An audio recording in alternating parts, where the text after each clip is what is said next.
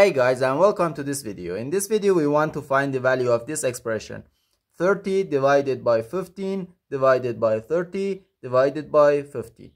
Are you ready to solve? Let's go ahead and get started. In this expression we have three divisions and we have to work from left to right. So first 30 divided by 15, which equals 2.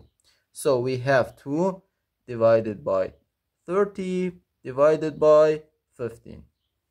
Now 2 divided by 30. We can write 2 over 30. So we have 2 over 30 divided by 50. Okay, and now 2 divided by 2 equals 1 and 30 divided by 2 equals 15. Now we have 1 over 15 divided by 15. Okay, and now according to the KCF rule, K stands for keep, C stands for change, and F stands for flip. Keep the first fraction, okay, 1 over 15, change division to multiplication, and flip the second fraction.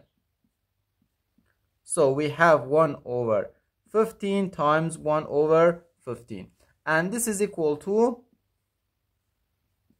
1 times 1 gives us 1 over 15 times 15 equals 225. So our final answer to this problem is just 1 over 225.